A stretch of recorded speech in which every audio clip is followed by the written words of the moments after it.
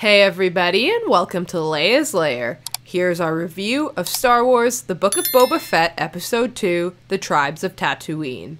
Okay, so what we liked and didn't like about the episode. Alright, well yeah, I'll first start and say I really liked the beginning, the whole scene of them going into Jabba's palace, just the scenery is just so episode 6 right there, even with the door opening, and then of course, you know, they have the assassin and they're trying to threaten him, nothing's working. So then, of course, they hit him with the, okay, well, let's see what you think of the Rancor. And, oh, man, yeah, of course the guy just, like, cracks, right? Like, he's just like, no, please, I'll tell you, it's the mayor. And, of course, there's no Rancor. But, yeah, I love that whole thing. Mm-hmm. And you get to see the whole setting again. Episode 6, love it.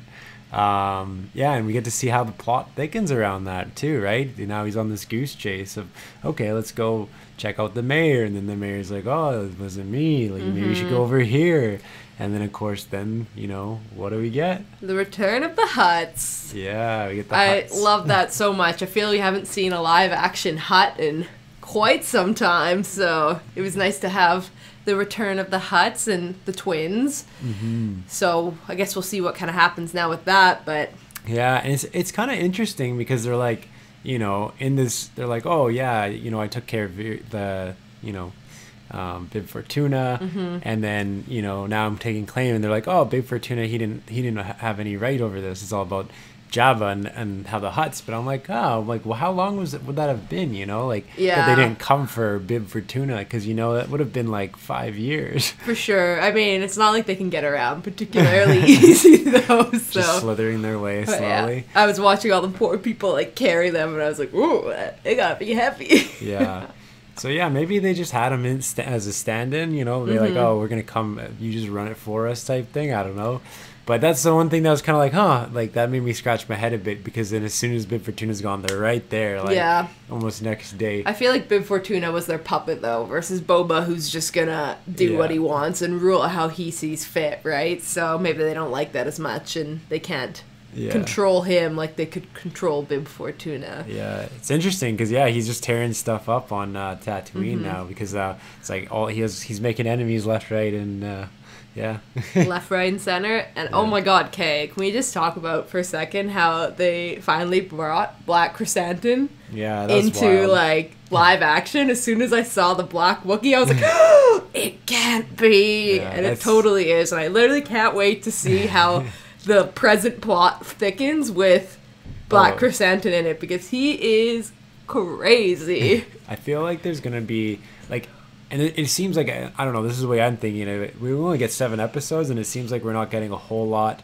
of screen time with the present plot. So it's kind of like maybe this will lead up to, like, you know, a Boba Black Chrysanthemum fight at the end or something, or maybe that's gonna happen sooner. We don't know, right? Oh my god, I would love to see him in action. But maybe that's gonna be the big thing that we have setting up for us in the present plot. It's kind of interesting to talk about these episodes, because we're like talking about the present plot, and then we're talking about the past plot of, you know, him training with the Tuskens, you know, with the speeders. Oh my god, I love that part, and how they're just trying to jump on the speeders and just eating it every time. It was so comical. Yeah, it's so cool to kind of see Boba on this journey with the Tuskens. We get to see more about the Tuskens, you know, what they're all about, you know, and it's very now when you see the Tuskens and the other stuff, you're gonna be like, whoa, like, yo, leave the Tuskens alone. Why are you calling them sand people, Luke? Come on, like. Yeah, I feel like it's really giving them a backstory and letting us know a lot more about their species that we didn't know before, other than just like that Luke gets attacked by them. Yeah. Like, God, he's getting attacked by these wild sand people, and then all of a sudden it's just like, no, they're Tuskens, okay, Luke, and please, like, you're trespassing, Luke. Get back to your farm. They are civilized after all. Right? It's just, it's so cool, and I'm loving the whole aspect of like him getting trained, and you know, and then he's like he feels the need to be like, I'm going to help these Tuskens out with all the problems that they're having.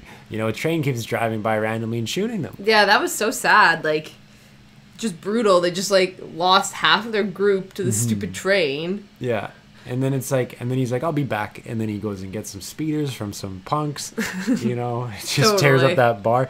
And I laughed at that part, because it was like, you know, and he didn't even need to go in there and like help. And he just like just came in and like bashed some skulls and then was Yeah. like, okay, now I'll take your speeders. Yeah. Instead of just taking them to begin with, you know what I mean? It's Yeah. like you really wanted to be like, okay, first I'm going to kick your ass, then I'm going to take your speeders.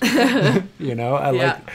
It's so good. Yeah, Good guy Boba. I really enjoyed the whole flashback scene, and I also would wonder if it's gonna delve any deeper into like a bigger story going on behind the scenes with the Pikes and the spice smuggling, because that always just seems to be like a part of all Star Wars. Yeah, it's like we see so much of the Pikes and spice and all that in kind of like all the, you know, we see them all in the live action, or not live action, in the Clone Wars and what have you. But now we're getting to see it in live action, and that's kind of really cool. So I would like, it would be kind of interesting to see if there's going to be more about that, and see if like, hey, maybe they're going to retaliate against Boba and the Tuskens. I'm not too certain about that, because I kind of feel like maybe we might be done with them. That's my inclination. Yeah. But it would be kind of interesting if that was a plot for that, and then. Because it's also kind of, I see what they're doing. They're really showing how Boba can be a leader and run a crew and manage these things. And that's what we're seeing in the present. Him taking on that role again about being like, I'm now taking over Jabba's, you know, his whole cartel here. And he's going to be the one who's running things. Totally. And then everyone's like, oh, you're just a bounty hunter. Well, no, because since we've seen him in episode 6, there's been a lot that's been happening to him. And yeah, it's cool. We get to see how he debuts as the Boba we see in Mando. Exactly. That was so cool at the end when he just literally is the exact same Boba we see when he appears in Mando. Yeah. I am interested to see, though, moving forward, how much of the show is going to be in the past and how much is going to be in the present, you know? Like, it seems like there's a lot of... Right now, like, the majority of this episode was in the past. Like, there was only a very, very short part of him even at all in the present. So it's like, are they trying to draw out the present timeline? Or are they just trying to like give you a better idea of what he's been doing since then? Like, it's really hard to tell. Yeah, it's like, it's kind of like, I felt like they needed to kind of tell the story about how he's accepted into the Tuskens. So maybe they needed that extra screen time for this episode.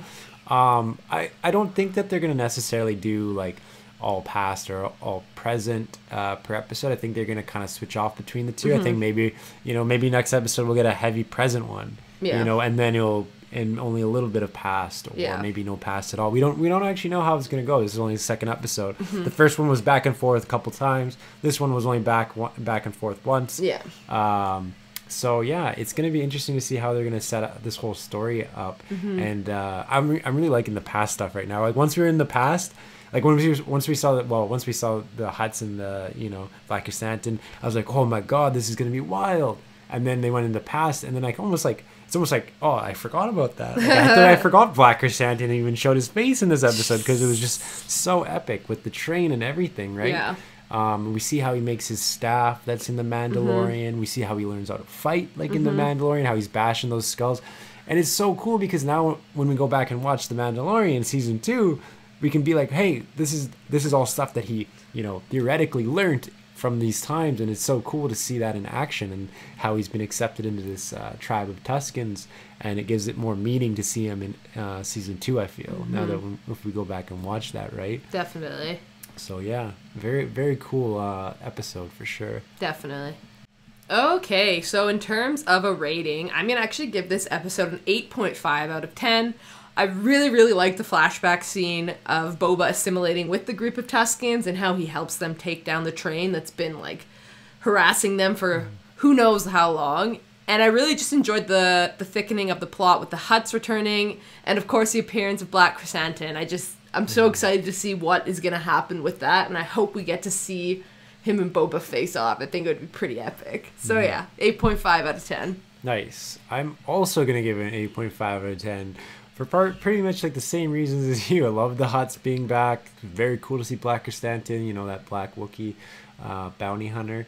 The whole train scene was just pure epicness. And it's really cool to see Boba become a part of Tuskens, just like you said, and create his staff and see how he becomes the Boba we see in Mando season 2. So, yeah, 8.5 out of 10. Nice episode.